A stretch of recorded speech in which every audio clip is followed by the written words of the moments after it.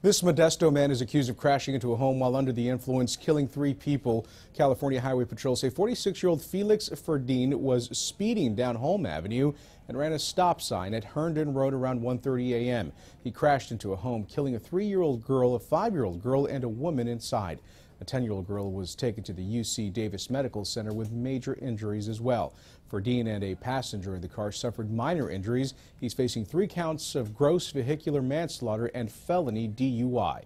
I'm Molestina, CBS 13 News.